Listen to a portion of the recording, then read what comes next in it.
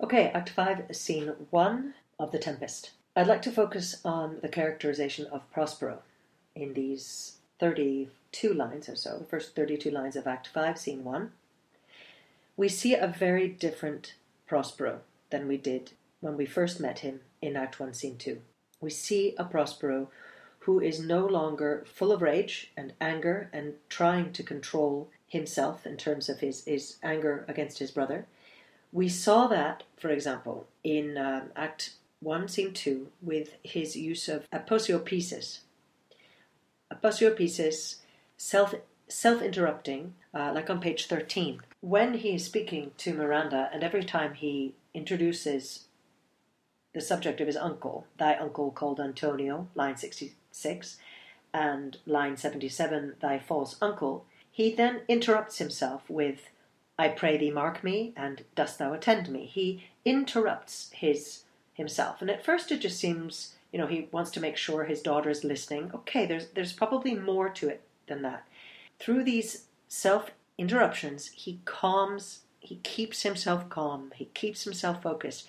He is so full of rage with the false uncle, with his brother Antonio. And if you remember, at the beginning of this play, with the tempest that he is called up, he could have decimated all his enemies. This is a man who, from the very beginning, though, his plot and his plan is to forgive, and yet he has to fight with himself and his own impulses to not do so. And so in Act 1, Scene 2, we see a man who is very much trying to control the urges to take revenge on his brother, and this could be then therefore a very, very different play, not a romance. It would become a tragedy if he fell victim to his anger, his passionate anger. But in Act 5, Scene 1, we don't see that same passionate anger. We see a man who speaks very calmly, a man who has full awareness of what he's doing. We see a man who starts Act 5, Scene 1 with, again, the many references to time. Now does my project gather to a head, my charms crack not, my spirits obey. So the use of repetition here, the anaphora, but also isocolon, this idea that the sentences are balanced, the grammar in them. Now does my project gather to a head, my charms crack not, my spirits obey. It's rhythmically very balanced and orderly, which is reflecting where this play is heading, and by forgiving where this play will go, where this will not become a tragedy. If you remember, this is a magician who has been fully aware of the time, fully in control of a situation. And yet it is also a man who is battling with this magician-man dichotomy within himself. He will, in a few pages, have the men under his control. Well, he has them under his control, but he will have them under a spell, and he will be able to boil their brains. He will be able to harm them. He mentions here a project, and his project is an alchemist, an alchemist's project. He uses imagery of alchemy gathering to a head, and his charms are not cracking, would not crack, it would not fail. And he is performing experiments in human nature versus metallurgy, really. So it's alchemy, but psychological alchemy, if you will. He is fully in charge, though. This is a man who has not yet given up his powers. He has not given up his magic. He's still the magician. And he's still, though, he's starting to have an understanding and his eyes are going to be opened, especially on this, just in a few lines, his eyes will be opened to what it means to be human and to what he will need to do and to be in order to fully regain his dukedom and to prosper, as Prospero will. He will have to learn to forgive. He will learn to be tender. And he will learn that from Ariel in just a moment. We see, though, the hints of that, of time working upon him, like it works on all men, in the opening few lines of this, of page 125, opening lines of Act 5, Scene 1. He mentions, he personifies time, something that he seems to have control over as a magician, when he repeats now and now throughout the play. But he personifies time here, and he mentions through this lovely imagery as an old man but going upright with his carriage. He's moving. The notes on the side say time moves easily, free of burdens. Yes, I also see that though as the idea of time being personified, that same sort of personification of time you see sometimes at the New Year. You have old man, you have time represented as an old man, and we have that indication here of that's what awaits Prospero. Okay, and yet there's a dignity, there's a strength still to him. We will start to see that strength fade, and by the end of the play, he will be mentioning he'll be saying something like, "What strength's my own?" So he will not have. He will acknowledge with humility his human status and non-magic status, but for the moment, he is still the magician, and yet it's being foreshadowed, it's being hinted at. And the dignity with which he will lay all that down for the sake of his daughter and his own prospering.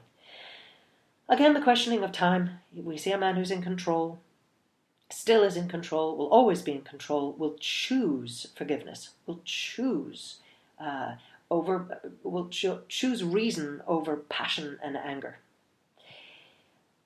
So Ariel notes and helps characterize Prospero and this man who has his lord, he says, and someone who has been in control, and mentions on the 6th hour the work will cease, and he says, "I did say so, and it will happen." Okay, again we have that closeness between these two always, the possessive my spirit and the gentleness with which he usually speaks with Ariel, and we then get to see a little bit more about the situation that the antagonists are in, that they have been put in a lime grove which weather fends your cell. There's an imagery here of them being under protection. Yes, confined. Yes, being held by Prospero, but protected. We are reminded of the allusion at the beginning of the play that hinted at where this play was moving towards, this non-tragic ending, in that when Prospero keeps asking, "Are the men okay? Have they been harmed?"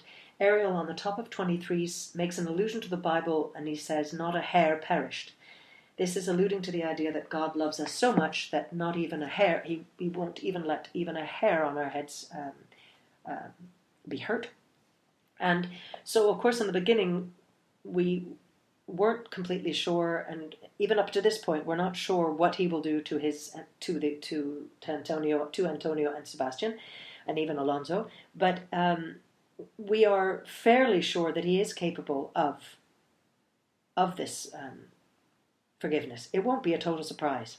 Yeah, he has been very careful. He has tried to protect them, as we see again on page 125, the beginning of Act 5, Scene 1, line 11 or so, and the line grove which weather fends your cell. The men are very distracted, and we see the effects of the quote sea change that the magician Prospero has enacted upon them. From the very beginning of the play, we see this use of water imagery, the capability of water to wash clean all faults, all moral muddiness, this imagery has been used throughout the entire play.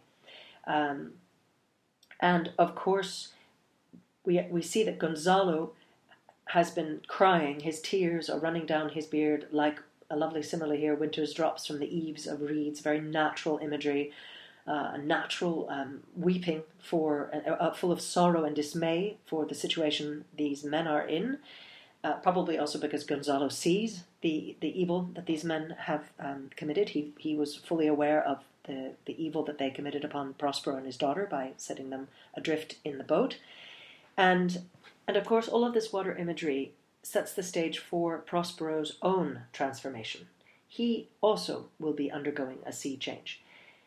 When Ariel mentions the men, he says, "Your charm so strongly works them that if you now beheld them, your affections would become tender." So we're looking at the future tense here, and the compassionate nature with which Ariel, a non-human, regards these men who have done wrong, and yet he believes that the magic that's working on them is working so well that if Prospero to see them, he too would forgive them. He too would become compassionate. Prospero, again using the very personal thou pronoun, asks, dost thou think so, spirit? Mine would, sir, were I human. So we have this lovely sharing of the lines. The fact that this Ariel, this creature who's been in his servitude, is of a position to be able to teach Prospero something. Remember, he was the one character who, well, Caliban as well with his curses, but Ariel is able to actually stand up to Prospero. He questions and says, well, you said you'd free me, and why aren't you freeing me? He's not completely a servile character. We see a compassionate relationship. We see a friendly relationship between the two, and Shakespeare does this so that Prospero can actually learn from Ariel. And mine shall. It's definitive with the word shall there. In the future, it will happen. The irony of a non-human creature teaching Prospero how to be human is helping us move from the world of illusion and magic to a well-grounded Prospero, someone who will be grasping what it means to be human, what he has to do in order to allow his daughter to return to quote-unquote civilization and prosper. He, though, at this point, his eyes are starting to be opened to the idea that he mentions that he's also one of their kind. And he questions how it is that Ariel, who is but air, can have such feelings. And he mentions also this idea of passion. He says that relish all as sharply passion as they. So he is full of passion as they are.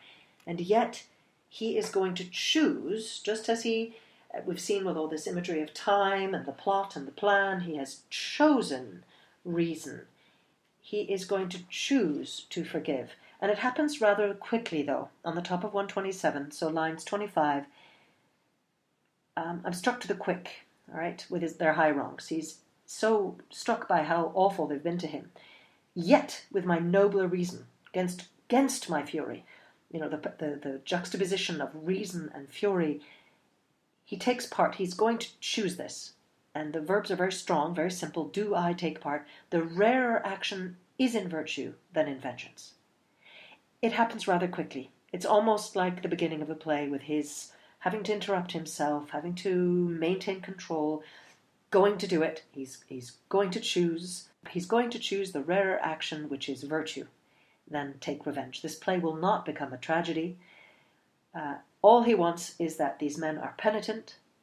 So, not a frown further, he says, go release them, Ariel, my charms I'll break, their senses I'll restore, and they shall be themselves. So this lovely fluid sounds, plus the use of the future tense here, highlight what's in store. In just a few moments he will vow, and he will be fighting with himself in this next monologue to give up the powers he's had and turn this play from a potential tragedy to a play of forgiveness, a romance, and he will forgive his brother who has tried to commit fratricide, but he will reject magic and the hubris with which he had as in his ability to raise the dead, we'll see in a moment.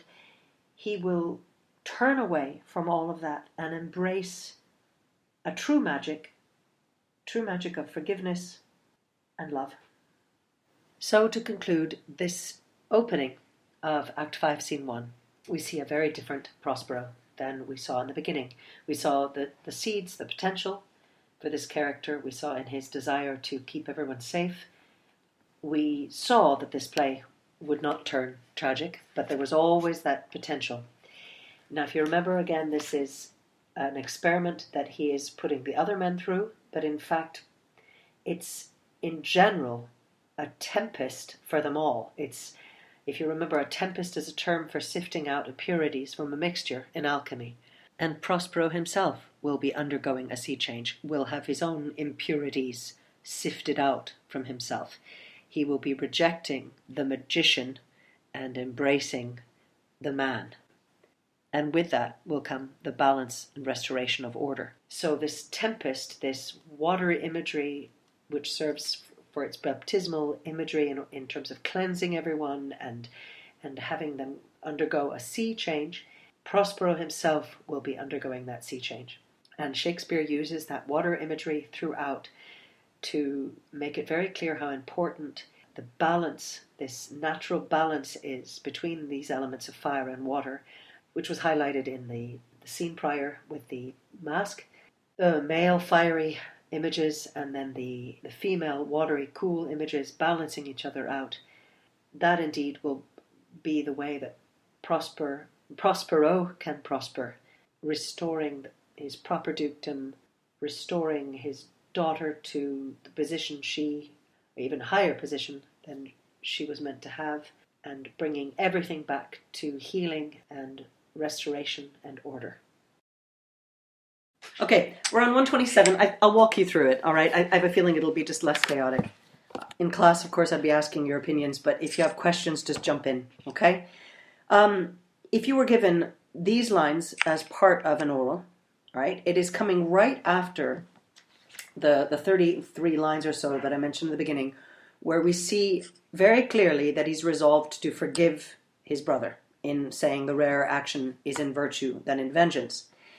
And then what's interesting is as he's waiting for Ariel to fetch the men and bring them to him, he addresses in a very formal tone with the plural pronoun ye, elves of brooks and standing lakes and groves. He uses an honorific, a really formal address, and he, with that, and probably with the fact that the audience would have understood that he's taking language directly from Ovid's Metamorphoses, classical text of Shakespeare's time, you know, and our time, but he's drawing from that imagery, if not actual lines, I'm not sure, I'd have to look it up, but calling on the elves, the brooks, the standing lakes. Obviously, it's full of magical imagery. So if you were to get this passage, you need to mention that, okay? And the fact that he's addressing this crowd of spirits and magical creatures around him, he is adding, obviously, to the atmosphere that's already been set up from the very beginning of the play. And we're going to look a little bit more about that. But he is going to be giving up this illusory, magical world. But before he does so, he needs to show, well, Shakespeare needs to show us how hard it is for him. And he's going to be doing this by spending, having quite a lot of nostalgia for the past and for the magic. And it starts out rather soft. The sands, printless foot, there's lots of, chase, the ebbing Neptune. The sounds are soft, the ends and the S's and things. But then he... when he refers to his demi-puppets, or the tiny spirits, they don't seem particularly harmful. If you look over on the left, it says half-sized puppets. They're not particularly threatening. There's nothing scary about them. And even there's the allusions to those, I think we might call them crop circles. I'm not too sure, actually. Or the fairy rings. The strange sort of markings that happen in a garden sometimes that are caused by... some kind of fungi, some kind of, fungus in the garden, we now know, scientifically makes these sort of strange patterns in the grass. But back in Shakespeare's day, probably for a couple hundred years after, people believed that fairies were making those marks. And so we see that with the green, on line 37, the green sour ringlets make, whereof the ewe not bites. Okay, so the sheep doesn't eat that grass, and the mentioning of moonshine, and all these allusions and references and imagery of magic, okay, are adding to his sense of nostalgia and to the very magical atmosphere that Shakespeare created throughout, okay? And he does allude to Neptune in the third line to remind us of the power that the retreating tide has. And again, so that this water imagery will come in again, and come in kind of repeatedly through this passage, this monologue that he speaks. And I'll hopefully comment on that. Just remind me if I don't, but we'll come back to it. It's almost like a wave kind of motion throughout. The imagery comes throughout the passage. Again, if there's a question, I have it set so I can see the messages coming in. So just let me know. Just look at the soft sounds on 39 is to make midnight mushrooms that rejoice to hear the solemn curfew. Okay, don't read too much into those mushrooms, but yeah, there's something kind of magical about them, all right? And he refers to the spirits as weak masters, demi-puppets. I think this is important because, yes, not only is he reminiscing about the past here, I just in the context of the play, this is the moment where he's giving up his magic. It's the moment where he is going to be fully accepting his human role, giving up the god, giving up the magic, giving all of that up, right? And this is going to be a difficult thing for him. He's had an incredible amount of power, which we're about to see. But I think it's important that Shakespeare, not necessarily Prospero here, but Shakespeare is making it clear that his power is nothing in relation to what the discovery that Prospero will make at the end, and his call to prayer at the end, and his call to understanding that he is, even in his power, a minor figure in context of God, really. He can't refer to God on the stage here in Shakespeare's time. He couldn't refer to God. So he will refer to Neptune. He will refer to other gods and things. But interestingly enough, he makes them demi-puppets, the spirits, and weak masters. Nothing in comparison to the power that he has had. I might be getting off the point, but I'll see if I can hopefully make this a little bit clearer. Okay, so he has this nostalgia for the past, an internal struggle for giving it up. Because we see then he in the middle of his monologue, he says, "Weak masters though ye be, I have bedimmed." So he then shifts it to his power. I have, very clearly, bedimmed the noontide sun. All right, so in this period of time, in Shakespeare's age, there was a real belief in magic and a real belief in witches and the power of those witches. To, if you remember from your study of Macbeth, to be able to do unnatural things like blocking out the sun. And he, just like the character of Sycorax, they would have believed that these two magicians would have had the power to affect the orbs, the moon, the sun, Venus, whatever, okay? Which of course we know is ridiculous, but he saying here very clearly, I have bedimmed the noontide sun. He has, in the past, he's done it. Called forth the mutinous winds, and twixt the green sea and the azured vault set roaring war. He has been all-powerful. He started the Tempest at the beginning of the play. Between the green sea and the blue, the azured vault of the heavens, he has set very strong verbs. I have bedimmed. He has called forth, he has set roaring war. He is capable of great destruction, mutiny, and very violent imagery here. No order. He has his power that he used to have, and indeed still has at this moment of the play, is all powerful.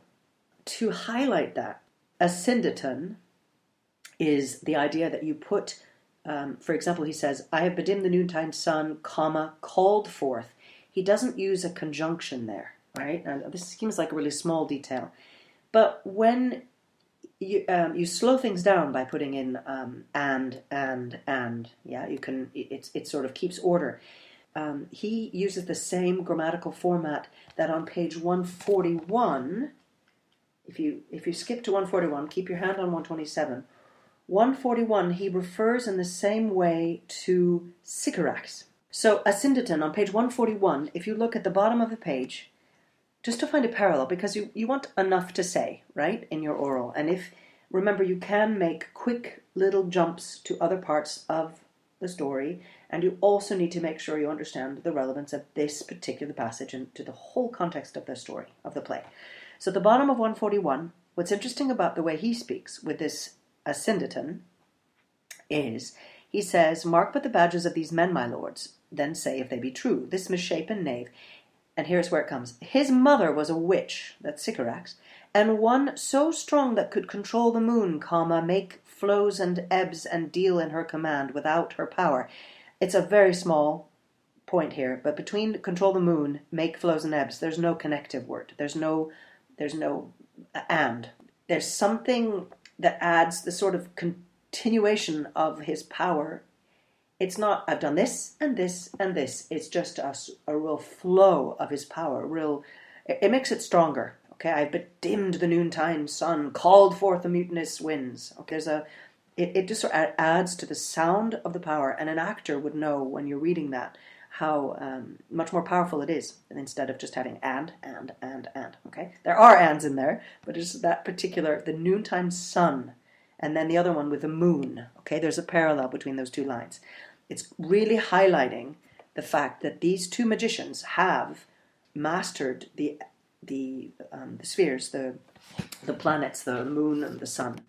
Carrying on, he has had great power. Now look at the sounds, the rest of it.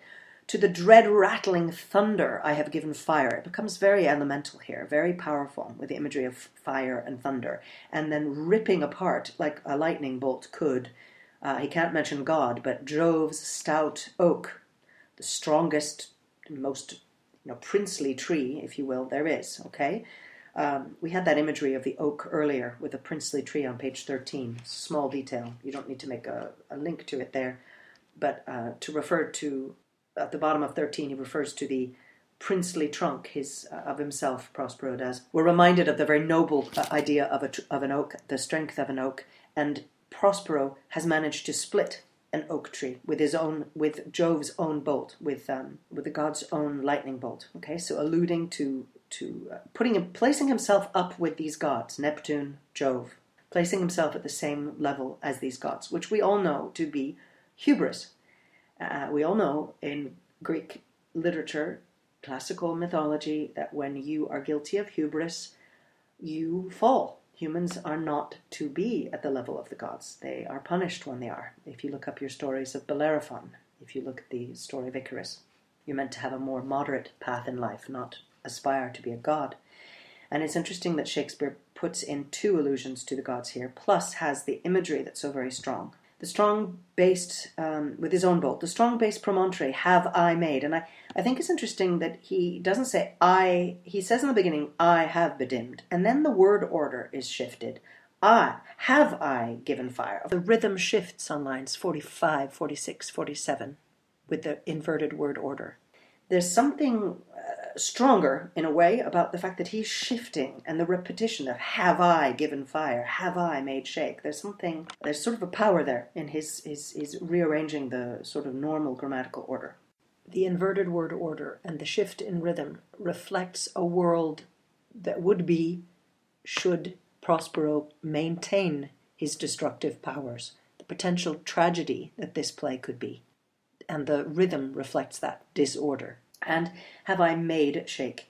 All in the past tense again. So the past tense, this is all over. He's about to give it up. And by the spurs plucked up and pine cedar, all the P sounds and D sounds are very strong and active. And the imagery of graves at my command have waked their sleepers. This man has raised the dead, oped and let them forth by my so potent art. Possessive, his art, he has woken men from their sleep, from graves, from waken the sleepers. Should remind us of the imagery that is used throughout the play with sleeping and dead, and we'll look at that again in a page or two. And this whole idea of sleep and all that imagery. But it's really important here that it's showing his complete power that he's had. We do not see him raising the dead. You kind of wonder who he's raised to the dead on this island. It doesn't matter, really. It's a play. But it is probably the pinnacle of one's power, this necromancy, this dark magic, to be able to raise the dead. And then all of a sudden, in this long passage, he cuts what he's saying on line 50 with a conjunction, but this rough magic I here abjure. It's extremely short, extremely quick. And it's interesting that he shifts all this power he's had, the softness of it, the magic of it, the demi-puppets, the weak masters of the little sprites and things, and then all of a sudden contrasting that with the power he's had, and he gives it all up. It's almost parallel to how he has to interrupt himself in the beginning scene with Miranda when he is so angry with his brother that he has to try to contain that anger by interrupting himself. There's something similar here in the shortness of his statement, that he has to do it quickly. I give it up. And when I have required some heavenly music, which even now I do, to work mine end upon their senses that this airy charm is for, I'll break my staff, bury it certain fathoms in the earth, and deeper than did ever plummet sound, I'll drown my book. The lines after this very short declaration of I'll give up my magic, he is commenting on the power of music, right? And how music throughout this play has signified power, magical power. He is going to be, when he says, when I have required some heavenly music, because he does. He knows a specific time still when he will need this music. He still is aware of his plot and his plan. But there's a recognition here with him saying, when I have required, he's going to need. We see a man who needs that power, the music of the magic, in order to have had all, to have done all these things he's done. Obviously, this power comes from somewhere. This magic comes from somewhere that he's been able to tap into because of his long study with his books and things. He obviously then needs the staff with the swords. We've seen him use the staff and the power that it holds, but he's going to bury it. Okay, the verb is significant here. It's a verb of death. He's going to put it fathoms in the earth. Fathom, remember too, fathoms is only really used for water when you measure the ocean. So it's interesting here that he's got this comparison of the staff he's going to bury in the earth, and then completely disconnected from that, far from it, deeper than ever did plummet sound, so measuring the depth of the water, how many fathoms deep the water is, he'll drown his book. So he's going to be separating those two completely. It sounds very final, it's very elemental, very, very clear. The imagery is very sure that he will be killing, burying and drowning his magic. If you turn the page to 129, I asked you to look at this, so hopefully you've broken it down. You have the scene, the rest of the scene then, some solemn music starting. We're reminded what he's just said about the power of music, really symbolizing magic here. And Prospero then traces out a circle on the stage, keeping in mind, in this period of history, people really did believe in devilish magic. When Sebastian hears that he understands the plot, he will say the devil speaks in him. They did believe in possession. They did believe demonic possession. And this would have been a fantastically dramatic scene. This idea that he's actually showing us a magical spell on the stage. And all the men, you want to read through the stage directions there. You've got Ariel, you've got them attended, the different men. But then he puts them all in the circle. And they stand there charmed. A solemn air, says Prospero. And he mentions this idea of the music is fitting what's happening here, okay? It's a solemn, harmonious, he says, believed to cure madness. So what he's trying to do now with the end of his sort of experiments in alchemy, I sent yesterday a picture of an alembic. He's basically boiling their brains in their skulls in order to purify and regenerate them. Yeah, strange medical sort of theory here, but he is going to cure thy brains. He's trying to cure their maladies, okay? And it's a reference to his use of this this kind of language of alchemy, imagery of alchemy. And he says he's going to cure their brains, now useless, boiled within thy skull. There stand, for you are still spell stopped. You'll see then that he first addresses Gonzalo. Okay, and the sounds are very soft. Dissolves apace. Morning steals. Darkness. He has no anger at Gonzalo, and he understands he says, "Fall, fellow drops, weep friendly or sympathetic tears." He has witnessed Gonzalo in sorrow over the situation of these men and of Prospero's case. He has nothing against good or holy Gonzalo. If you were given this passage, you need to make sure, obviously, to look at the... Yes, we're on page 129. Okay, so if you were given this passage, and again, the likelihoods of getting... Your maths are much better than mine, everyone, so your statistics of getting what page, there are so many good passages in this play. You want to make sure you've looked at the really, the ones really full of good imagery and things, but they could give you anything. So the trick is to always be looking for what Shakespeare does constantly and throughout, all right? So to look at his style. He makes it very clear through the adjectives. If you have nothing else to say, mention Holy Gonzalo. If you have nothing else to say, remember you getting to character. There's nothing wrong with the characterization of Gonzalo here. Good Gonzalo, true preserver, loyal. All right. And Prospero then announces on line 70, I will pay thy graces, home both in word and deed. He owes him. He has been nothing but good to Prospero and to his daughter in helping them. The imagery here, he is speaking to Gonzalo, but then he speaks of the charm is starting to dissolve. Okay, and he uses a lovely simile here on line 65. The charm dissolves apace as the morning steals upon the night, melting the darkness. Now, this imagery of the spell they're under dissolving is really important. Okay, in terms of, I can give you lots of examples of it, and they'll come up even more as we carry on with Act 5. But the spell has to end. If you remember, I took you through the last epilogue that Prospero speaks at the end of the play.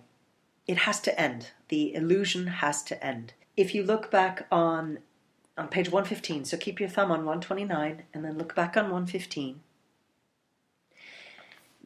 It's confusing in life to sometimes make out the difference between illusion and reality. Just like when the clowns find the clothing and Caliban gets frustrated that they are fascinated by the apparel, the clothing, and losing track of the plot to get rid of Prospero. Shakespeare uses that imagery throughout to remind us of how difficult it is to stay grounded in reality. And so 115, Prospero mentions it in his sort of mini epilogue, if you will, the epilogue of the Masque, stating on line 154, yea, all which it inherit, the great globe itself, right, the earth, but also a theatrical allusion to the theatre space, shall dissolve, and like this insubstantial pageant faded, leave not a rack behind. We are such stuff as dreams are made on, and our little life is rounded with a sleep. Our entire existence is surrounded by this imagery of sleep and dream he's using here. It is difficult sometimes to distinguish between illusion and reality. I'll keep it simple right there for now, okay? Because it does come up again and again, and if it hasn't been made clear by the end, someone will let me know, I'm sure, okay? So that's just one instance of the idea that illusions need to fade, or the importance of Prospero and everyone having their eyes opened to reality. And the reality in this case is they have to move off this island, they have to get back to life. This imagery of the spell is ending. So literally on the stage, the spell that he has these men under is starting to wane. They're starting to wake up. Okay, to have a clearer reason. It all matches everything he's done. You know, from this anger he had to the reason he has to his change, his eyes opening to what he needs to do, and to how he needs to prosper in his life. All of it is tied together. And so now he moves on then. Most cruelly did thou, Alonso, use me. So he's addressing Alonso then on 72. Use me and my daughter, all right? And thy brother, Sebastian, was a furtherer in the act. So if it wasn't clear why Sebastian was linked together as the three men of sin, well, it's being made clear here, okay? Thou'rt pinched for it now. So what he's doing to them, he's actually, just like he does, he gives pinches to Caliban and tortures him with physical pinches, or maybe mental ones too, but physical pinches, we get the idea. He's torturing them, he's hurting them. Flesh and blood, you brother mine, that entertained ambition, expelled remorse. There's lots of sounds and there's kind of I think an actor could have a really good time with those sounds, because there's a real anger that he has towards his brother here, if you remember, but he has vowed to forgive him. And look again how quickly that's going to happen. Entertained ambition, expelled remorse and nature, who with Sebastian, whose inward pinches therefore are most strong, right? So inward pinches, I guess, can he read his mind? It's not very clear, but he's definitely tormenting these men for sure. Would have killed your king. So he's reminding us, the audience, he's reminding us that Sebastian obviously had a plot against his own brother, Alonso. He would have killed the king, Alonso. And then very quickly, after a semicolon, I do forgive thee, unnatural though thou art. So it seems sudden once again. Okay, it's almost like, oh, okay, I'm going to forgive you.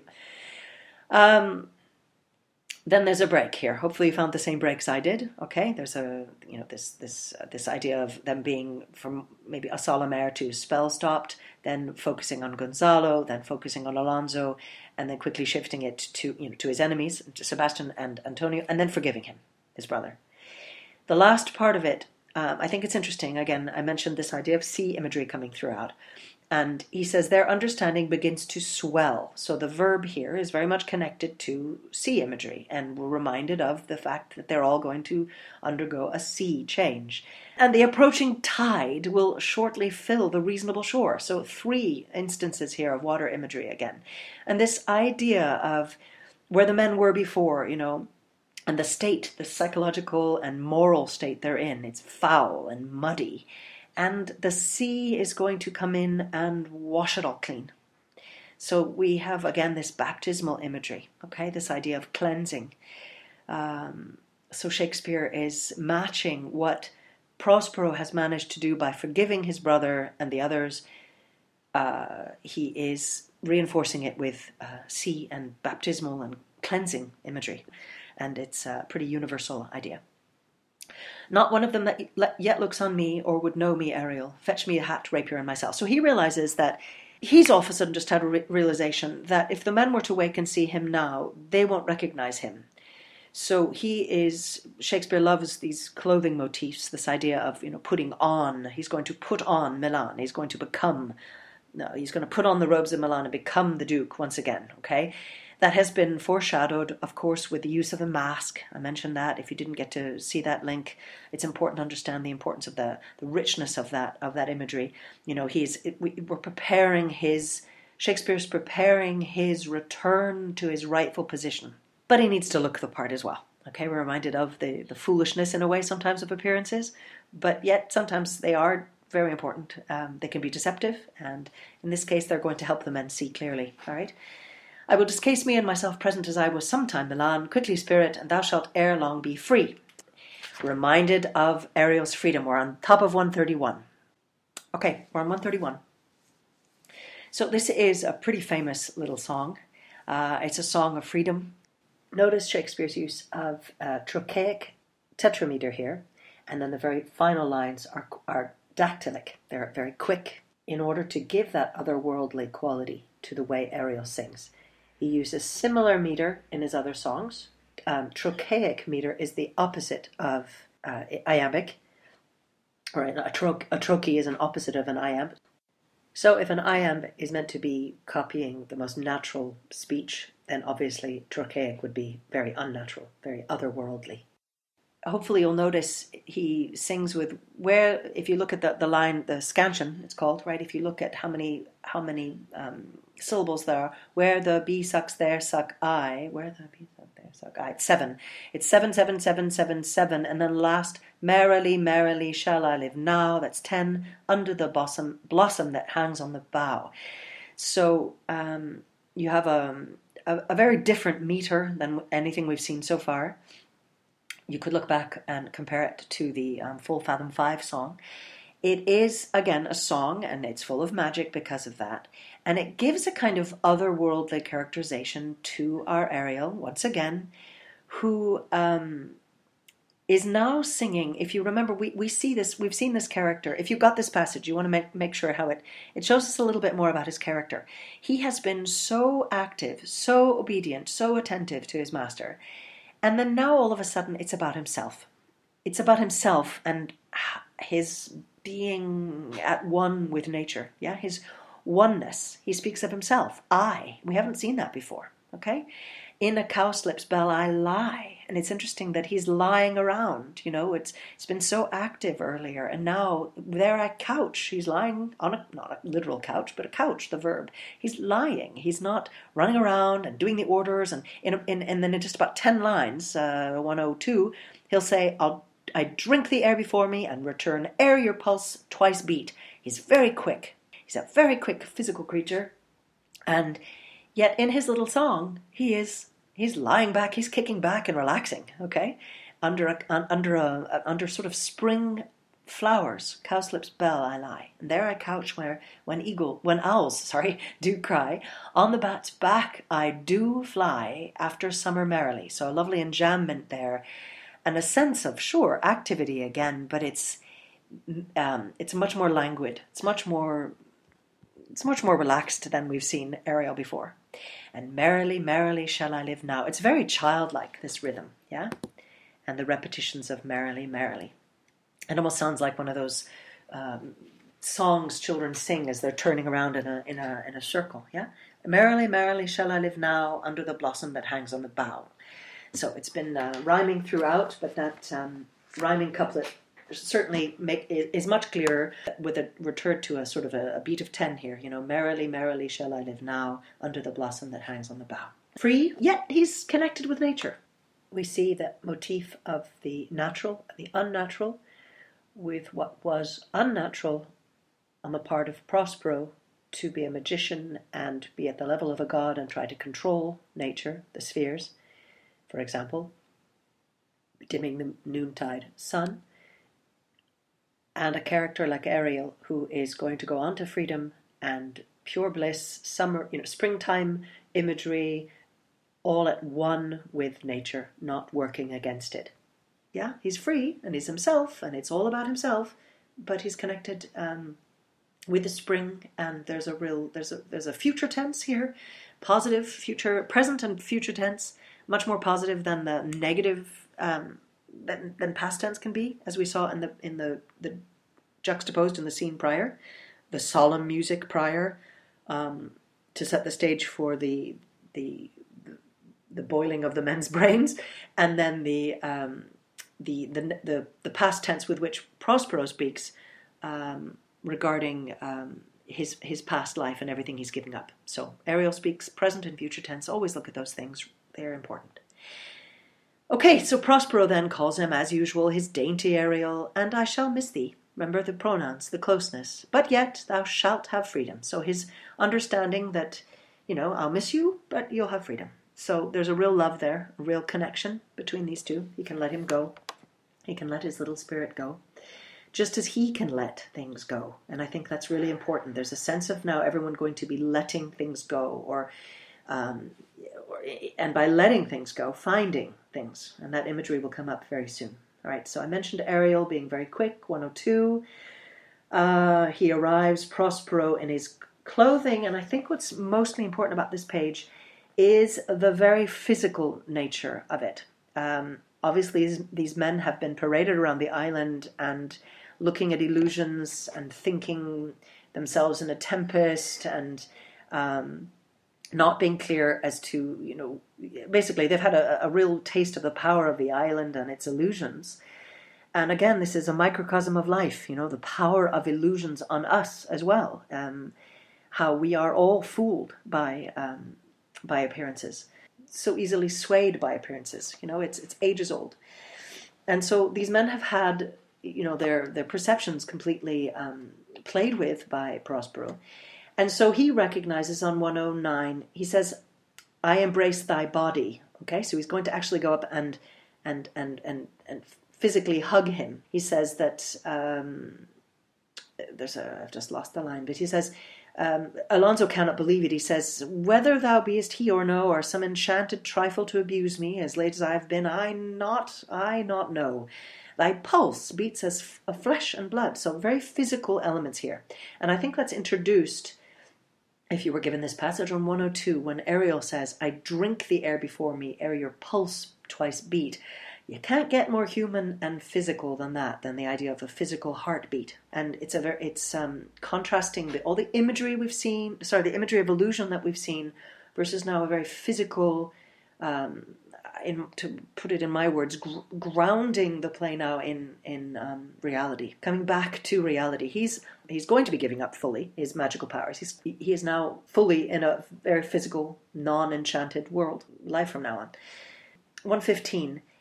This must crave, and this is Alonso, and if this be at all a most strange story, thy dukedom I resign, and do entreat thou pardon me my wrongs. So Prospero gets exactly what he wants from Alonso. He could see that he has been changed, really. He immediately asks for a pardon.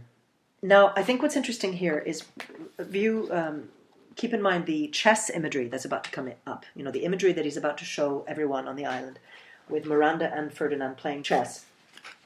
If this were a chess game, Prospero has just won. He has just captured the king. He's just captured Alonso. 133. First, noble friend, let me embrace thine age. So this is Prospero to Gonzalo. Sorry, I should make the point first and then support it.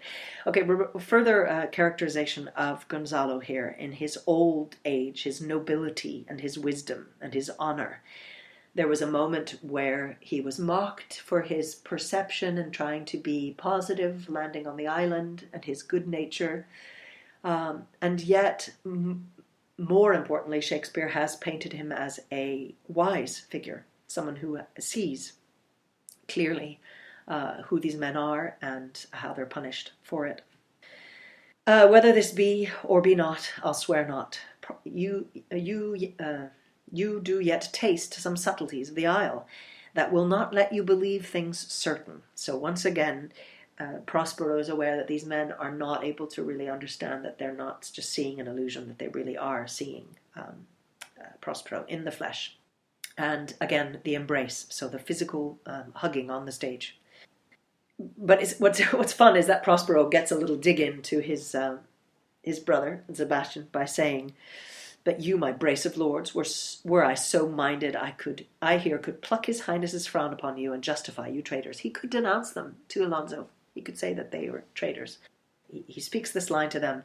It's, I think, mostly meant to trigger the change in Sebastian's characterization. Remember, Sebastian had to be convinced by Antonio to kill his brother. This is not a natural thought that he had. This was, if you're looking back at Antonio's rhetoric, he is a very strong character, a very manipulative character, and able to convince Sebastian to try to kill Alonso, his brother. I think what's important here is the contrast between Sebastian and Sebastian and Antonio on page 133. Antonio is silent.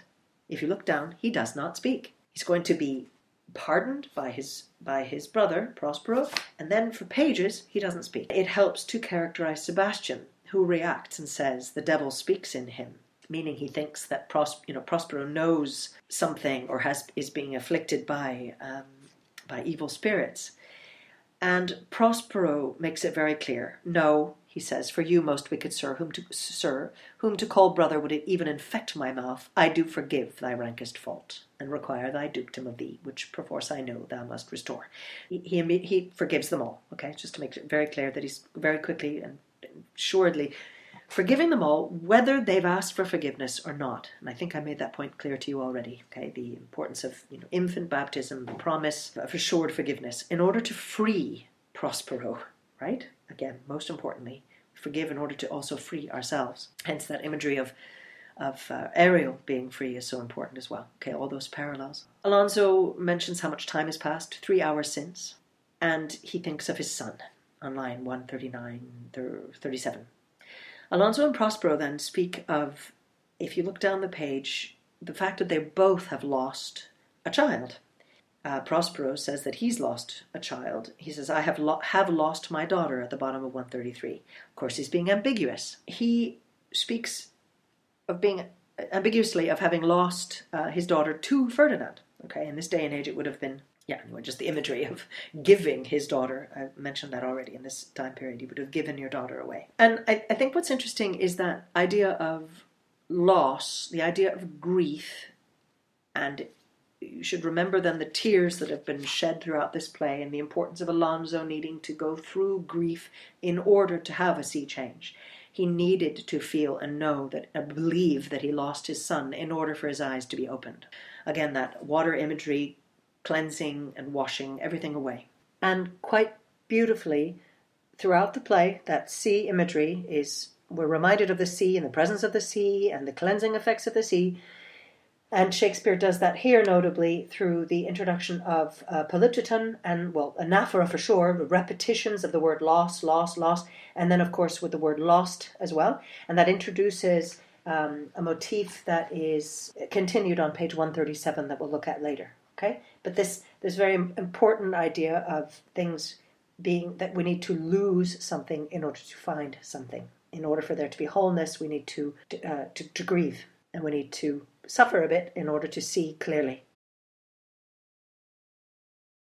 Top of 135. A daughter, oh heavens, that they were living in Naples, the king and queen there. So a bit of situational irony, because we know that's what will happen. This is what Prospero's plan is, that in fact they will be together in Naples as king and queen. An even better situation than just being the Duchess of Milan, okay, or the daughter of the Duke.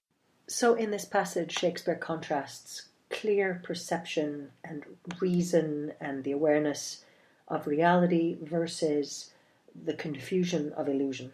135, we'll go through that opening passage of Prospero's pretty quickly. He says, in this last tempest I perceive... When did you lose your daughter? In this last tempest. Okay, so the similar situation. The tempest has made them both lose a child. And he speaks of perceiving lords, devouring their reason, being jostled from their senses. And he says, now you know that I am Prospero. I just think the imagery is interesting of perception, reason. They question if their eyes have done offices of truth.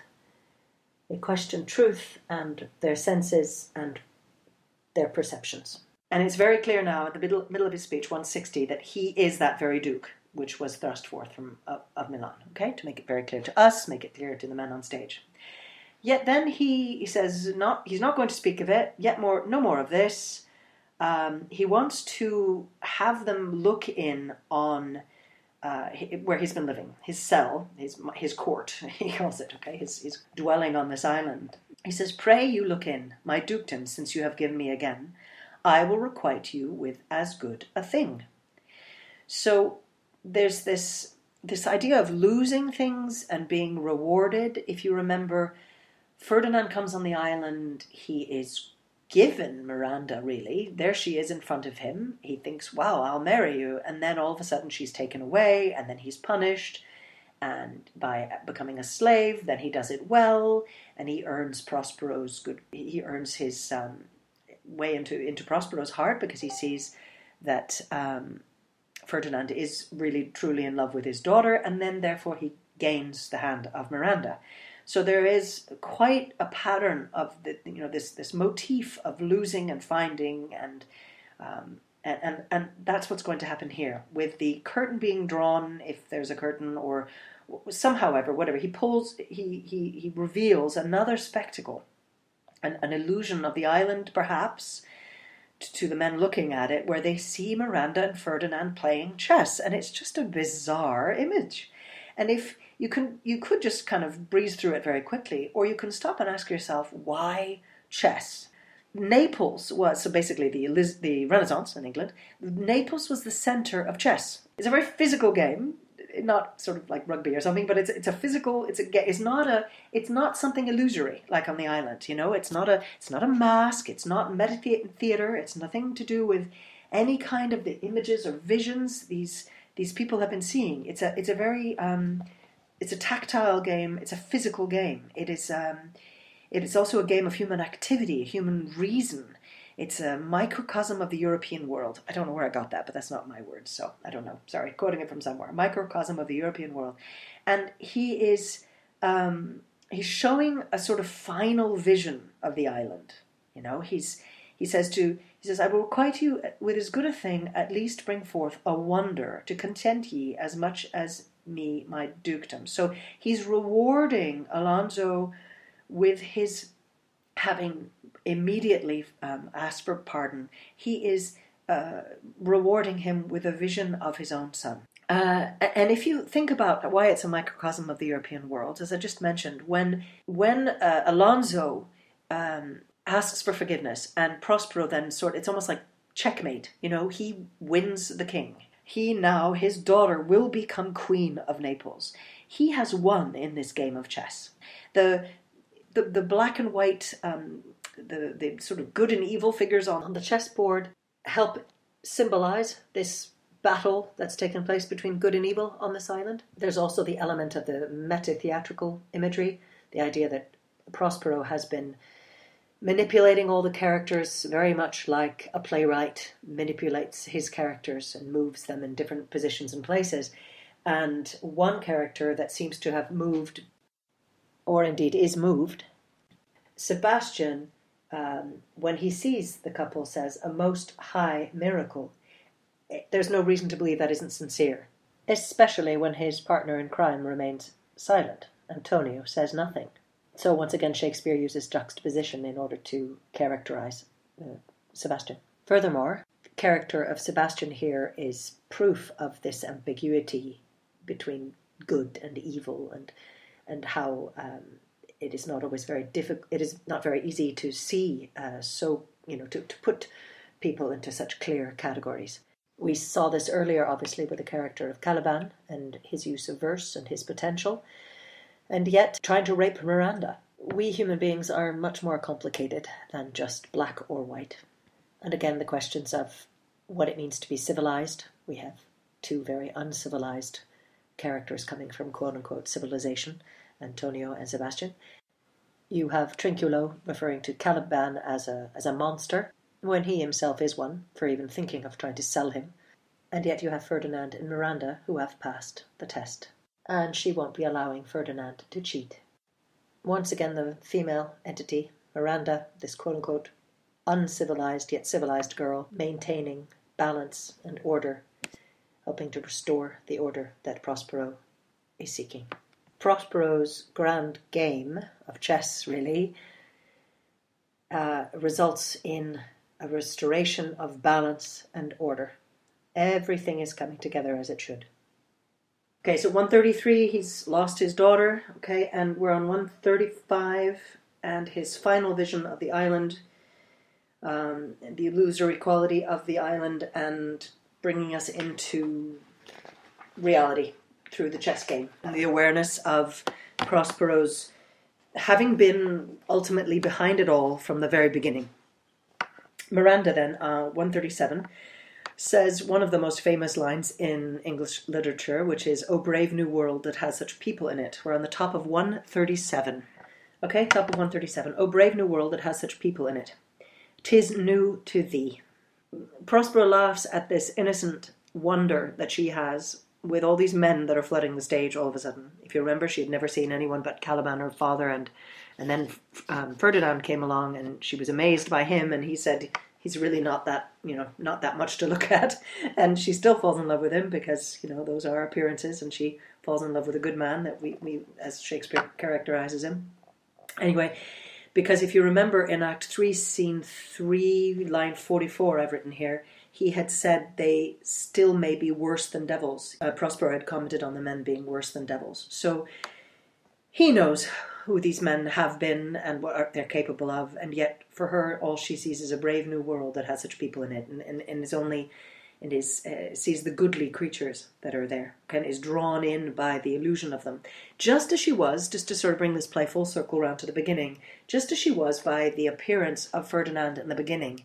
If you remember, she says something like, she doesn't understand why her father gets so angry with him, and she says nothing good could dwell in such a temple. So the play has this nice cyclical effect coming back to that idea of appearances being quite deceptive once again, and how drawn in she is by it all. We have had our own sense of disbelief in theatre, in that the audience has been sitting here for a couple hours now, going through this play with the actors and with the characters on stage, and they're amazed. Alonso then says, "What is this maid with whom thou wast at play? Your eldest acquaintance cannot be 3 hours." They've only known each other for a few hours, and here they are playing chess together, and they're going to be married. And this is definitely a romance. It's very magical, and it's definitely not a tragedy. Let's put it that way. Okay, so especially with a marriage at the end, as I've mentioned before. Ferdinand mentions, "Sir, she is mortal." Okay, so we are reminded again the importance of the physical nature of these characters. That there's no more illusion now. Yeah, the illusion is over. The play is almost over. All of that is over. Okay, and he makes it very clear. This is a daughter to this famous Duke of Milan. Okay, so Alonso starts to state on line 197 or so that he must ask his child forgiveness. Okay, I am hers, but oh, how oddly will it sound that I must ask my child forgiveness. Okay, there's in Prospero then immediately cuts him off and says, "There, sir, stop. Let us not burden our remembrances with a heaviness that's gone." Alonso, remember, was behind the plot to get rid of Prospero and the daughter, and now the daughter that he tried to get rid of is sitting there ready to marry his son. So, of course, he must ask forgiveness. But there's no point to dwell on the past, I think, is what Prospero is saying here, and Shakespeare himself.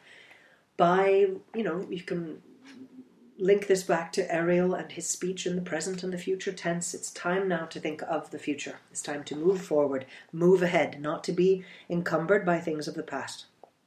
So, Gonzalo then reminds us also thematically, remember, all the threads of this play are being brought together now. Okay, so we have the importance of Prospero, in order to prosper, needing to forget the past and move on, but he also has to recognize the power of the power beyond himself, the gods. Again, he can't mention Jesus on the stage or anything here in the Christian world, but it can mention the gods in sort of a Greco kind of Roman fashion. So just after stating Prospero to Alonso, let's not be burdened with the past, Gonzalo and Shakespeare through Gonzalo makes it very clear that there's a power beyond Prospero. Look down, you gods, and on this couple drop a blessed crown, for it is you that have chalked forth the way that brought us hither. Reminding everyone, the audience, the characters on the stage, everyone, that there's a power beyond the power that Prospero had over everyone, the power that the love can have, or forgiveness, or whatever, but there's a power beyond even all of that. You don't have to believe in it, everyone, but you have to understand the Renaissance mindset. And the order with which such mentality and belief brings to humanity. The sense that there is a power beyond us. And it's a comforting thought, a frightening thought as well sometimes, but a comforting thought, that there's order into this universe. I say amen, Gonzalo, says Alonso. So he recognizes with his use of religious imagery as vocabulary, as he did in the beginning of the play, this is a believing man. This is at his heart, he is a Christian man and recognizes a power beyond himself as well. Even though he erred, he sinned, but he has suffered for it. So Gonzalo then... what I think is fun about Gonzalo's passage here is it reminds us of, so just to make my point clear, just as you must in an oral, you try to state your point, then find the facts to prove it. So I hope I'm doing that. We'll see. Gonzalo highlights the miraculous effect that one sea voyage has had on all of them. So I'll just read through the speech and then go back, okay, and find it. So, was Milan thrust from Milan? So it's fun that the Duke of Milan, who is then thrust from Milan, the city, that has his issue, should become kings of Naples, ? He realizes now that his daughter will become the Queen of Naples. Oh, rejoice beyond a common joy, and set it down with gold on lasting pillars. So this is something... if you look on the left, marble column says the Trajan's column in Rome, engraved with the stories of all the wars and victories. It's quite a story to be told, that the Duke of Milan was thrust from Milan, and now his daughter will become, and her sons will become kings of Naples. This is then highlighted, this miraculous effect of the one journey, is the one voyage, the romantic effect of it all, the style of a romance here, the magical nature of it all. In one voyage did Claribel her husband find at Tunis, right? So Claribel's married off in Tunis. Ferdinand, her brother, found a wife, and where he was himself lost, right? So we're reminded again, this motif of things being lost and things being found throughout the entire play. Found, and lost. So the magical nature of the one sea voyage is highlighted by Shakespeare through the use of a combination of zeugma and polyptoton. The idea that find and found, of course, are the same root as polyptoton, the idea that they're coming from to find. That verb, to find or found, through the use of zeugma, is qualifying the one voyage and the miraculous nature of this one voyage that has done all of this and allowed so many to be found once again. It's important to understand the antithesis that Shakespeare's playing with this concept that it's only when we lose things we find things. The importance of Prospero losing his power in order to find himself and a sense of his humanity, a sense of himself, his humanity, his old age to come, his recognition of how he will prosper as a human being in seeing his own daughter prosper. And again, Prospero, his dukedom in a poor isle, and all of us ourselves when no man was his own. So they've all found themselves on this island, and in this isolation, in this miraculously fantastical one journey, all these things have happened within a very short space of time. And it seems incredible. It seems like an illusion. It seems like a dream. And it's meant to seem like a dream. Okay? It's meant to be rather fantastical. Okay, what did I write here? So note the transformations, on the top of 139. So give me your hands, let grief and sorrow still embrace his heart that doth not wish you joy. All right? So obviously the complete transformation on the part of Alonso, wishing Ferdinand Miranda joy, and he's acknowledging the wedding to come, the marriage to come. Note the many things that will be happening to these characters. Ariel becoming free, Caliban soon to learn a bit, become a little bit wiser, we hope. Okay? And the changes that have occurred, we still have, though, the character of, what's his name? Antonio, who has not spoken. Right? We will have Sebastian speak again, and there's a sense here, especially when he's the one who says,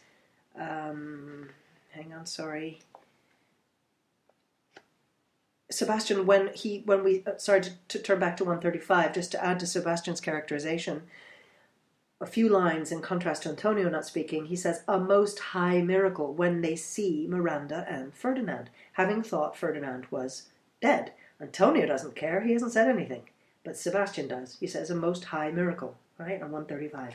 So those little lines, especially for an actor up there, wondering what line do I get to say next, he gets to actually kind of become a good guy again, whereas Antonio hasn't spoken.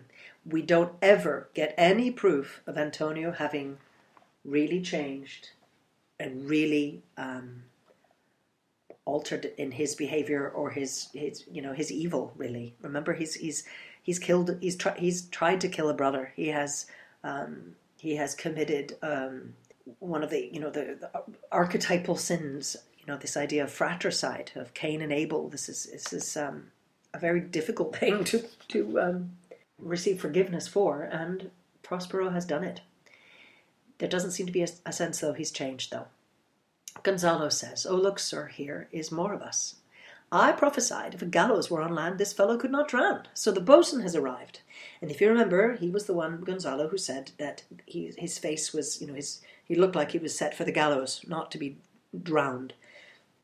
And again, we have all this, the cyclical nature of this play, and things, the denouement, all the threads of the play being tied together here. Okay, and this idea of fate playing a hand, and the recognition of fate, and Gonzalo from the beginning of the play having trusted in a fate or a higher power, and guessing from the physiognomy of that man, of the bosun, that they wouldn't drown. Okay, and hoping for it.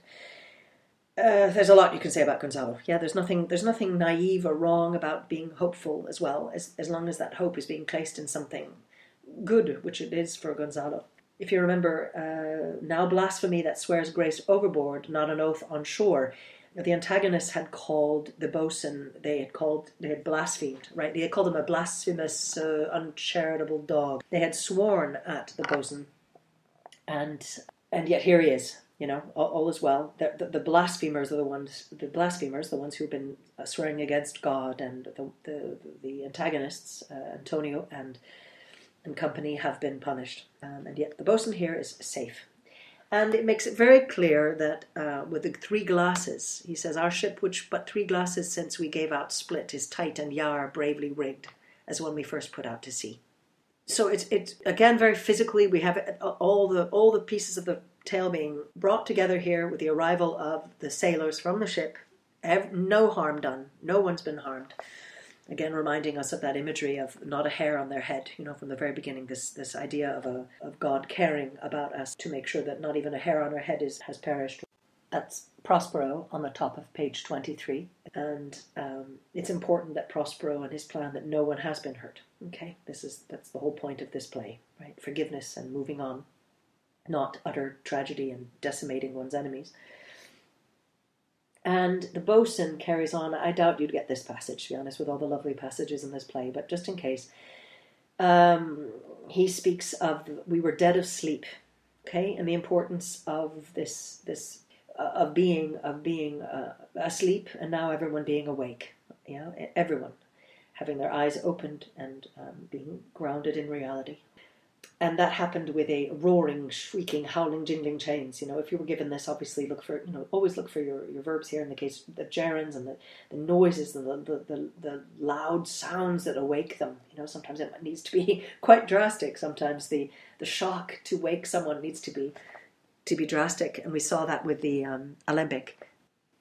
Again, I think really everyone, the main thing is you have 10 minutes to show your understanding of the play as a whole. That is really the most important thing. And then if you can throw in all these impressive things, great, do it. But make sure that it's really serving a purpose. Bottom of 139. So bravely my diligence, speaking again to his hard worker, his diligent one, okay, thou shalt be free. Alonso then says, this is a strange amaze as ere med trod. Tiny historical note. I looked up and found this is kind of fun. The first real maze, one of those hedge kind of mazes where you walk about, a labyrinth in a garden, was in Hampton Court. So that's the earliest one. Totally doesn't make any difference to your oral at all. But anyway, it's just fun, the idea of mazes being a new thing for Alonso here. And for Shakespeare. This is as strange a maze as e'er men trod, and there is in this business more than nature was ever conduct of. Some oracle must rectify our knowledge. Okay, so there's hinting again at the many threads again in this play, all the the idea of nature and nurture, the confusion, the illusion, mazes, and all of that. Okay, but Prospero once again on 141 asks him, we're on 141 now, top of 141, Sir, my liege, do not infest your mind with beating on the strangeness of this business. So he wants to move on. Okay, there's very much, I think it would really slow down the play, especially just in terms of having to go back and explain it, the whole story we've actually already experienced. Alonso and others don't know, but to take the time to tell it, no, it would completely destroy the pace and rhythm. We need to move to conclusion, need to move to forgiveness, need to move on is what's happening here.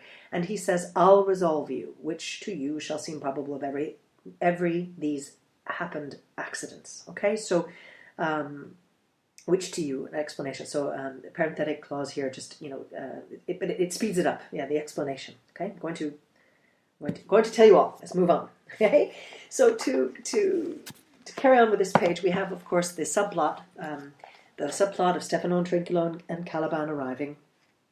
And again, we finally then have Antonio speak. And look, he hasn't changed at all. Sebastian jokes and says, what are these things, my lord? Antonio, will money buy them? And remember, if you look at the picture on the left, or a few pages over, they had tried on those dresses and things. I'm not sure if they're not coming on the stage wearing all those strange dresses and costumes that Ariel had laid out before them. In their stolen apparel. Absolutely. Okay, so it's meant to be that they're wearing the stolen apparel and that they're dressed probably ridiculously. And they already are rather ridiculous, the characters themselves. And then on top of it, here they come in the stolen apparel because they were caught by illusion to put it all on. Which, of course, then is a nice parallel to Prospero and the contrast, the juxtaposition with their silly costuming and his serious putting on the robes of Milan to look the part, Antonio finally speaks, 141. Will money buy them, Sebastian asks. Very like. One of them is a plain fish and no doubt marketable. their minds immediately go to how they can make some money off of these men, how they can bring these freaks back to Naples, and for the Brits, for the English, it would have been, they would have been thinking about the freak shows in England, and they haven't changed. Let's put it this way: they haven't changed. They're just as asinine and sarcastic and focused on money as they were from the very beginning. Okay, focused on their avarice. Mark but the badges of these men, my lords, then say if they be true. So they are wearing badges that indicate that they are serving men in for Alonso. It says, emblems often worn by the noblemen's servants to identify them. Then say if they be true. This misshapen knave, his mother was a witch, and I've already mentioned this idea. Okay, this idea of a synditon, this idea that Prospero mentions the witch, and we are reminded. Why is this important? Sorry, the point. The point is, when Prospero mentions who Caliban is and his mother, we are reminded of where this story could have gone. He could have remained a powerful wizard and decimated his enemies. He chose not to. He could have carried on bedimming the noontime sun on 127 and all of that, but no, he is not. So the focus then, interestingly enough, with this synditon, so could control the moon, comma, make flows and ebbs, and deal in her command, comma, without her power. It's interesting rhythmically. It brings it to, it really focuses on without her power. Okay, without having those connected words at that and two sort of choice locations, by omitting them, the without her power is focused on. Prospero could raise the dead. Sycorax could take the moon's power. This could have ended very badly, very tragically indeed. Okay, but there's definitely a choice that Shakespeare's making, and obviously fitting in with the meter of the line and deal in her command without her power. It's got to fit in 10 syllables. But we're reminded of the fact he has given up his power. I hope it makes it clear the parallel between these two, where the story could have gone. The bottom of 141, I mentioned this line already, Prospero acknowledging this, quote, thing of darkness as his own.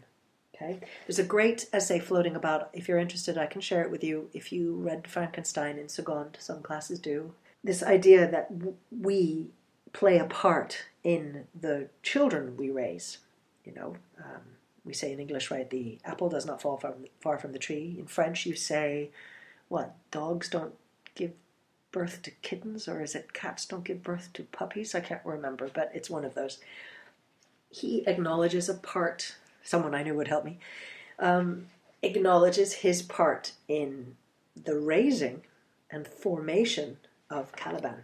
So it's not all les chiens ne font pas des chats. Oui, c'est ça. Okay, so he's really recognizing his part in this whole nature and nurture idea. The subplot, of course, again mirroring the main plot. All right, we're reminded. This is a great detail. I was wondering why the grand liquor. Does it say made them? No, it says gilded them in your notes. But when I looked this up, it said it in Popular Science of the day. The polite term for calling somebody drunk. We're on the top. On the top of 143. The polite. Okay, so Stefano comes in roaring drunk. Remember, he's the one who saved himself by holding onto a barrel of alcohol and floating to shore. He's drunk, and they're wondering. Sebastian wants to know where he got the wine. Because they had joked about that too, saying that they'd an escape want of being drunk because they didn't have any wine and no way to pass the time on the bare island. And so here comes in Stefano reeling drunk, and the polite term for being drunk was gilded.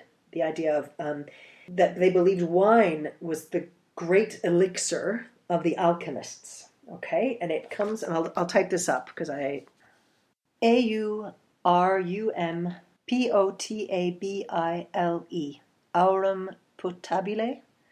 Sorry, great regret in life, I never took Latin. All right, for those of you who are into this kind of stuff, so this is drinkable gold. Okay, so they believed wine, grand liquor, was a drinkable gold, and therefore if someone was drunk, they referred to them as gilded.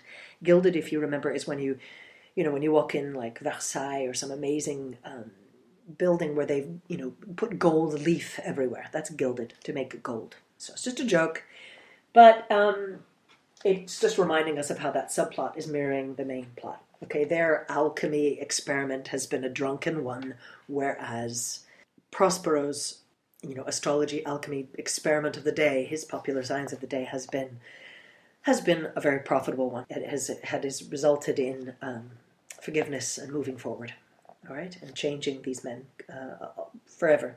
Probably not. I can't remember his name, Antonio, but that doesn't matter. The whole point is that we are to forgive to move on. Okay. And we see then the wrapping up of the story between Prospero and Caliban. Prospero acknowledging that Caliban, yes, is as disproportionate in his manners, we're in the middle of the page, as in his shape. Go, Sirrah, to my cell, take with you your companions, as you look to have my pardon, trim it handsomely.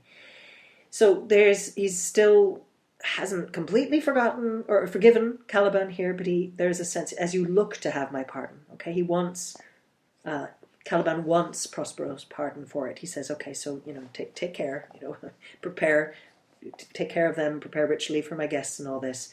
I will, okay, the future signaling an ending that we will not bear witness to. And the use of the future tense, I'll be wise hereafter. All right, he's not going to be so silly as to be a thrice double ass and take a drunkard for a god and worship a dull fool. He's going to seek for grace. So once again, he will undergo a transformation, has undergone a transformation, and has changed. Bottom of 143. Sir, I invite your highness and your train to my poor cell. And, all right, so for this one night, and they're going to speak, and then they're going to be going in the morning. This is not time on the stage to be telling tales. There's an entire play to summarize, and he's going to do that out of our hearing. But again, it's all very much focused on the future. And if you were given these lines, I somehow doubt you'd get these passages. I would skip to the end if I were an examiner. But if wherever you are looking at a passage that is dealing in the present or future tense, or you've got something in the past tense, you can comment on how the ending is full of a future that we will not see. Okay? And the hopefulness of that future. There's nothing wrong with being hopeful, as I said. There's nothing wrong in the character of Gonzalo to have been, a seemingly naive and silly and all that, and his hope for utopia, and it's laughable and we can mock him, but at the same time there's a goodness in him, and a goodness in looking forward and into the future, into prospering in the future. Okay. And the imagery of the morning, right, 304, highlights this. And in the morn I'll bring you to your ship, and so to Naples. All right.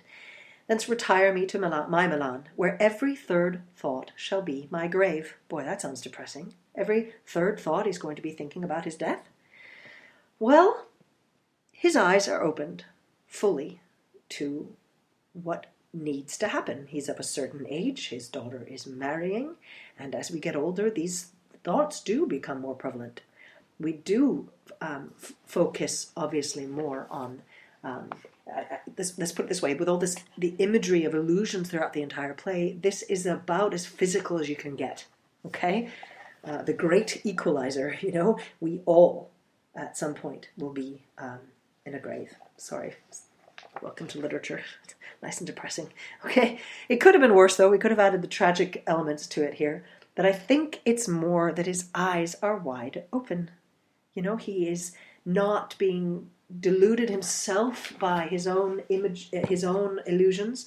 Remember how angry he got at the mini epilogue after the mask, how he himself got transformed himself by his own his own illusions. This is not a man who is going to waste any more time with illusions, with appearances. He is facing the rest of his life as head on, facing it clearly, grounded in reality. Retire me, the reflexive mode was used more commonly back in Elizabethan period, okay, to withdraw, like the French. And of course, with this idea of withdrawal, retirement, slowing down, pausing, it mirrors the meta-theatrical idea of Shakespeare saying goodbye to the theatre. If this was indeed his last fully, solely written play, and not writing others later, perhaps in tandem with someone else, if he really is saying goodbye to the theatre, that matches that idea that's present throughout the play. But more importantly, it fits the idea of a man sensing one's life is coming to a close and needing to reflect on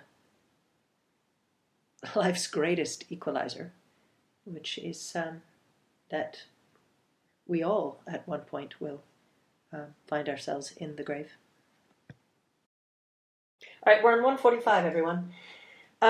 This is the final page of the play, and just before the epilogue, just to make it really clear what's happening with Ariel and Prospero. Remember, we had that very close relationship to enable Prospero to later learn from Ariel how to be human, and the importance that Prospero focuses on that he's now focusing on the future, and it's very positive. And the use of the verbs, I'll deliver and I promise you.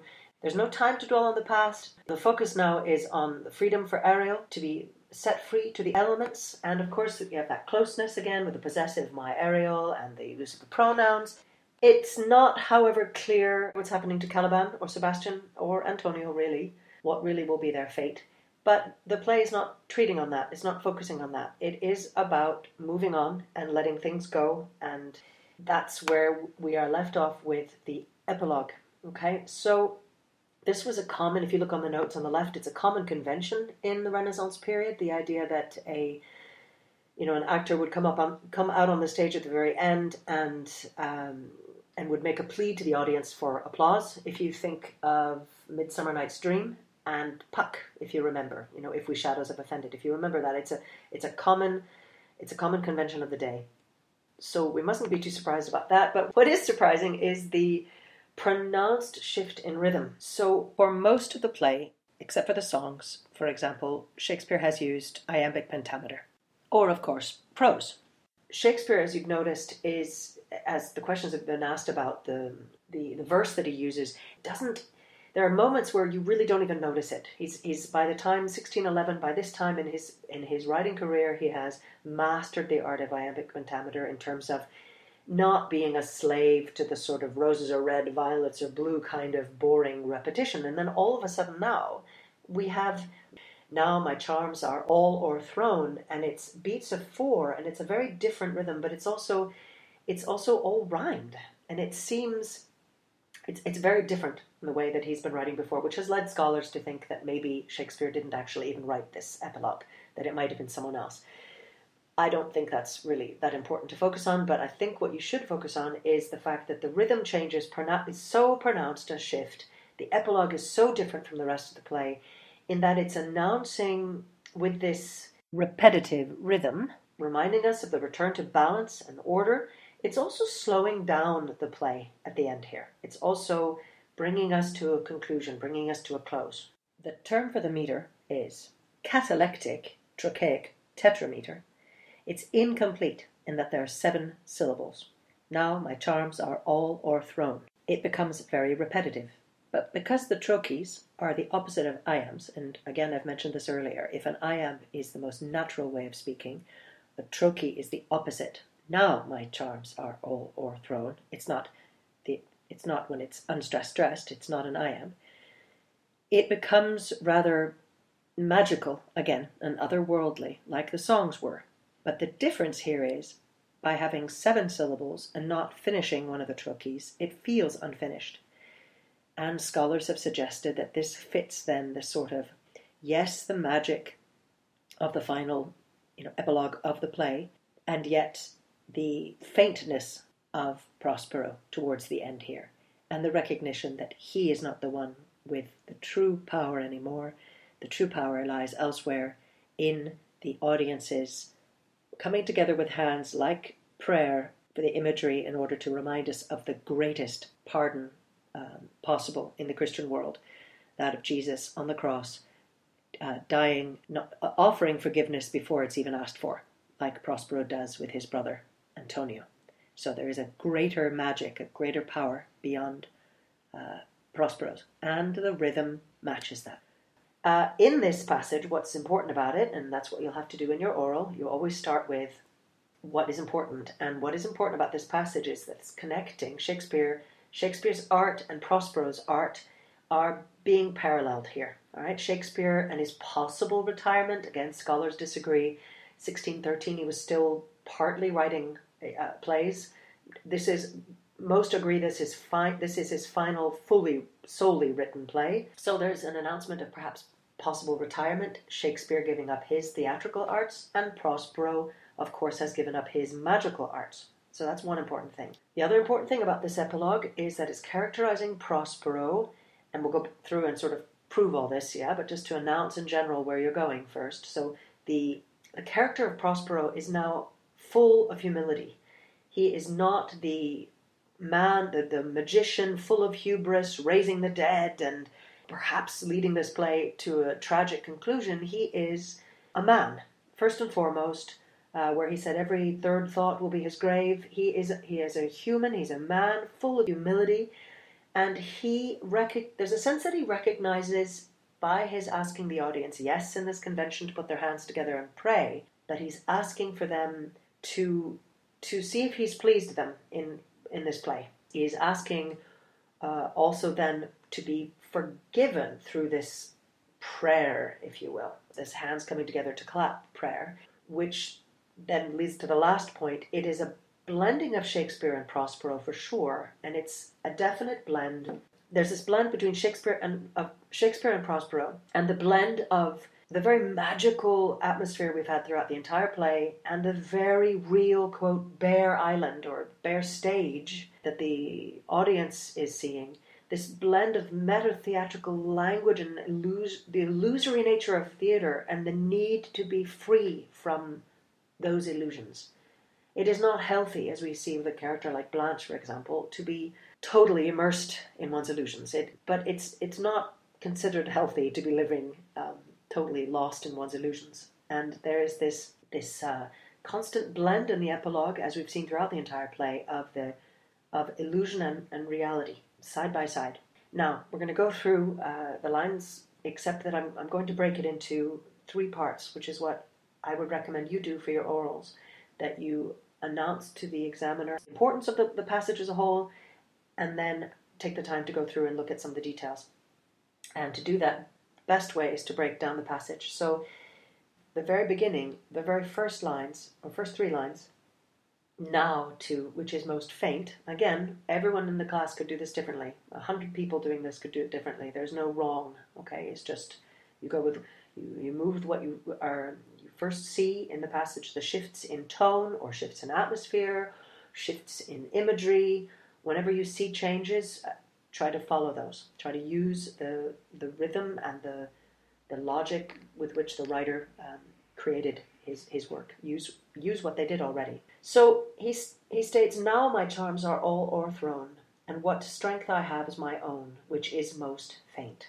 So he has given up his magic, and there's no passion here. There's no anger. There's no regret. I guess it's just a fact now, and we're reminded of how he's been in control the entire play. He is now very much in control of giving up this power. Now my charms are all o'erthrown, and what strength I have is my own. He has no magic. He only has his own faint strength.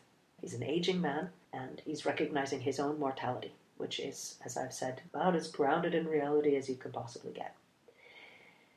He carries on addressing the audience. "Now 'tis true I must be here confined by you." All right, so I would say this is the next part then. I should have announced that. So this idea of being confined on the bare island, on the stage, and then the request to the audience to have his spell broken, this magical theatrical spell broken by the audience clapping their hands. So to go back to line 3. "Now 'tis true I must be here confined by you," to the audience, "or sent to Naples. Let me not, since I have my dukedom got, and pardon the deceiver, dwell in this bare island by your spell." There's a curious blend here of the actor. Yes, I can state the line. Yeah, I can go back. So again, though, everyone can do this differently. I'd say lines 1 through 3, then 4 through, well, you could break this up even further, 3 through 8 or so, then 9 through Mercy itself and frees all faults, line 18, and then 19 and 20. Again, it's got to make sense to you, all right? So I reserve the right to change my mind here. I'm doing this quickly. If you have a half an hour to plan this, you try to break it down, all right? You try your best to break it down as much as possible. But the three major points here would be this idea of him recognizing his faint strength, his being an old man, his humility in his condition, and having no magic. The second point would be his discussing and mentioning that he now is the one who's confined. Okay, we have a sort of the tables have turned. He was confined in Caliban and Ariel, and now he's the one confined. And then at the end, he's going to be asking the audience to break him from his spell. All right? The lines blend a bit, so I think if you put it to 3 points, that might be the easiest. Again, I'm recording this, so you can listen again if you missed this, if it wasn't clear. And if it isn't clear, do ask, and I will go back and try to edit and make it a little bit clearer. Okay?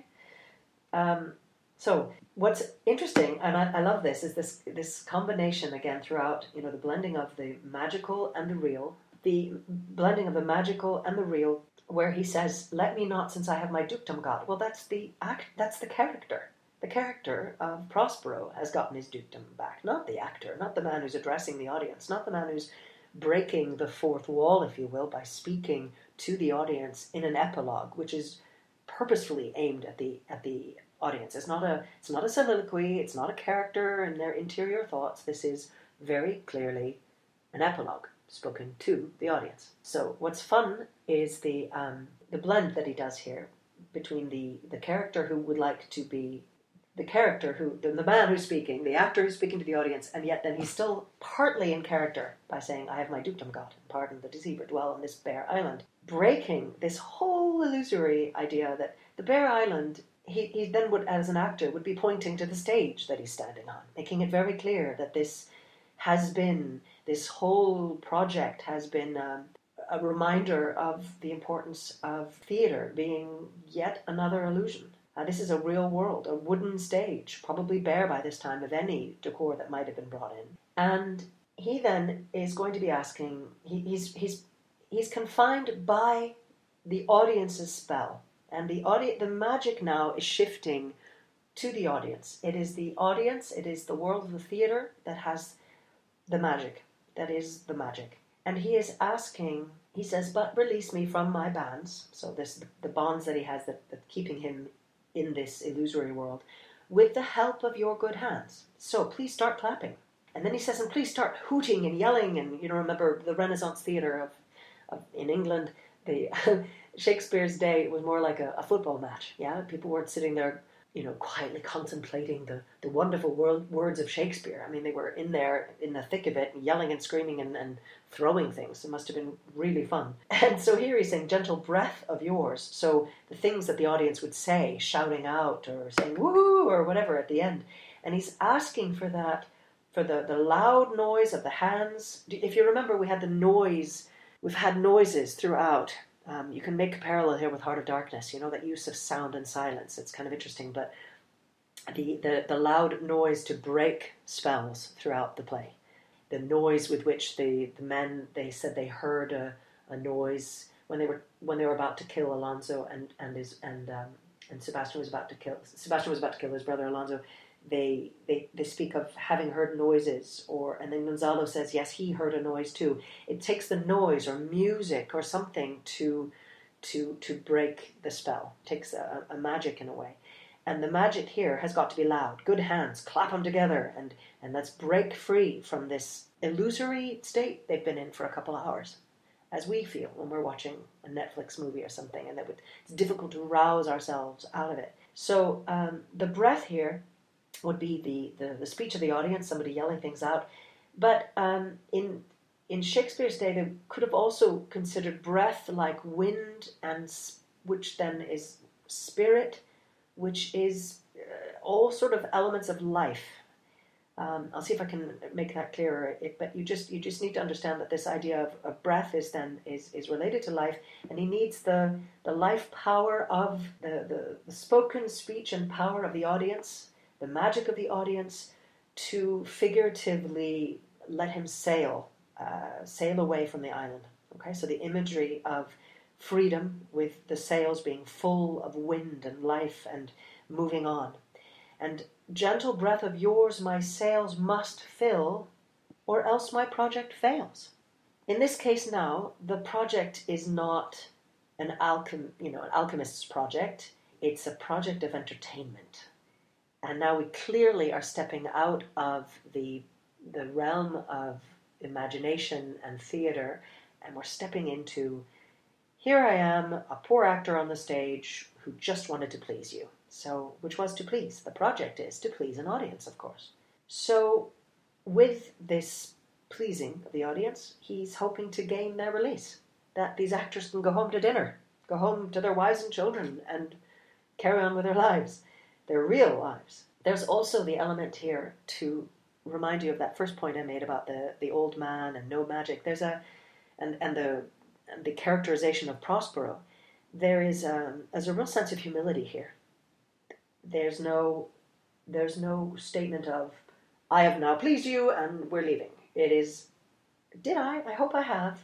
I really hope that this play has pleased you. Please release me. Okay, there's a real penitent humility here. There's someone who's recognized the excesses with which he was living his life on the island, and even before, and the very reason that he lost his dukedom in the first place was his over dependence and interest in magic and the arts, and it swept him up, and he was blind to the fact that he was allowing his brother to have too much power, and he didn't do his duty. It kept him from doing what he was put on earth to do, which in his case it was to be a duke.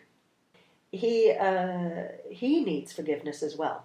So there's all of this coming together: the actor, the character, the playwright himself wanting to have pleased the audience, all of it blending together, and it's really not easy to pinpoint which line is, to Prospero or Shakespeare or the actor or the character himself, Prospero. I think you do need to see it as a huge sort of maelstrom of a lovely blend of reality and illusion here. Again, now he is a man who has been in control, is in control, and he's not abandoning his magic without having thought carefully about it. He is making the right decision here. We see someone full of reason. Now I want my spirits to enforce, art to enchant, and my ending is despair. So when he says I want, he needs, he's lacking. Okay, he doesn't have them. Now I want. He doesn't have them. He wishes he could have all of this. And his ending will be despair. The ending of this play, the ending of Prospero, the ending of Shakespeare, the ending of the act, whatever, all of it will be despair unless this whole point of this play, not the whole point of this play, but the whole point of play for an audience is, if there is no clapping at the end, it means it was an utter failure. So his ending will be despair unless I be relieved by prayer.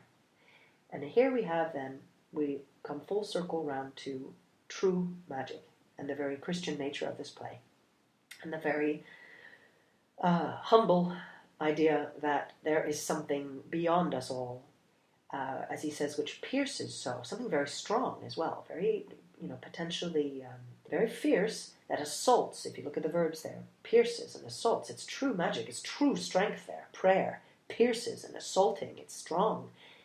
It pierces and assaults mercy itself and frees all faults.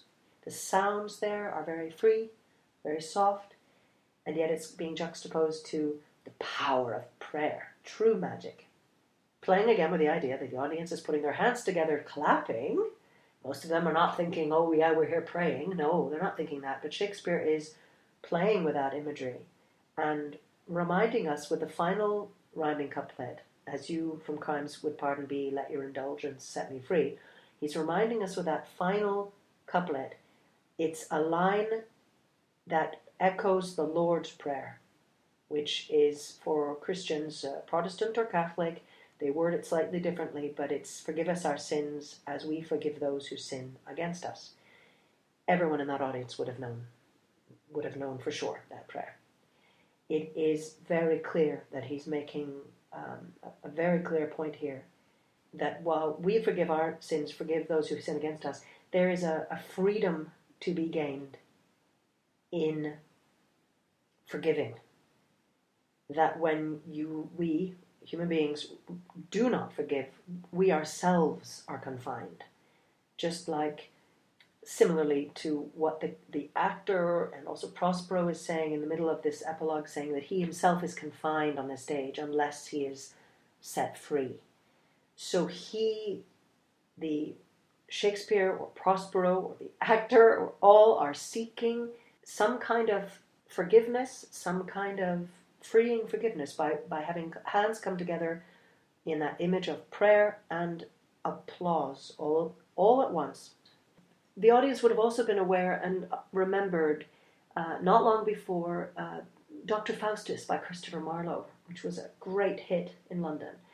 And at the end of that play, the very last minute, Dr. Faustus, the scholars go off and pray for him. It's too late.